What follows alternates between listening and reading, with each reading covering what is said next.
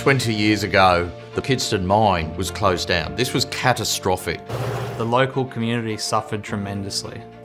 So in effect, the town died. When I heard about the Kidston project, I became immediately intrigued with how they were going to transform this retired mine into something as useful as a pumped hydro energy storage facility. The world is transitioning to a renewable energy future. One of the challenges that we experience is that these are variable generators. Wind and solar are not there all the time. We therefore need to find a mechanism for us to have continuous power so that electricity is there when people need it. Engineers intrinsically have a desire to solve problems, and I feel personally a responsibility to be a part of that solution. The Kidston project was a former gold mine that we rejuvenated into a pumped hydro project. What made GenX think about Kidston as a location is that it is in a prime solar radiation location for the development of a solar farm, and it then also has the added advantage of the mine. The Kidston project utilises the difference in height of the existing mining pits to facilitate a pumped hydro energy storage scheme. Pumped storage is a very long, big battery. It enables you to store electricity and use it for what can be weeks at a time, and complements the renewable energy situations where there may not be wind or there may not be solar. Mott MacDonald got involved with optimisation of the project, which reduced the cost and the construction programme.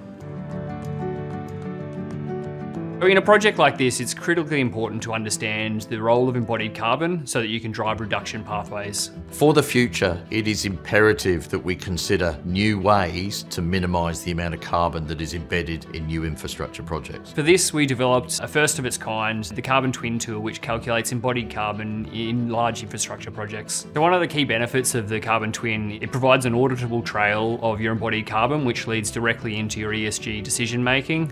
The Carbon Twin is now a mechanism where we can actually show the successful reductions in carbon that has occurred in developing this project.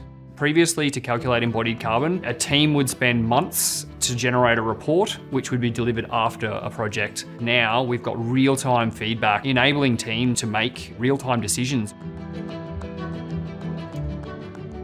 Mott MacDonald looks to have people that have a similar view, a driven way to find solutions. We brought together a number of key specialists, both locally and globally, and it was a real success. The strength was in the people that we had on the project that made it so special. I'm really proud to work for a company like Mott MacDonald that values so highly doing projects that serve a social, environmental and useful purpose. The transformation at Kidston will have a huge positive effect on the local community. It will bring work to those that want it within the area. It will improve the environmental position. I believe that projects like Kidston really will change the game in Australia and the world's transition to renewables.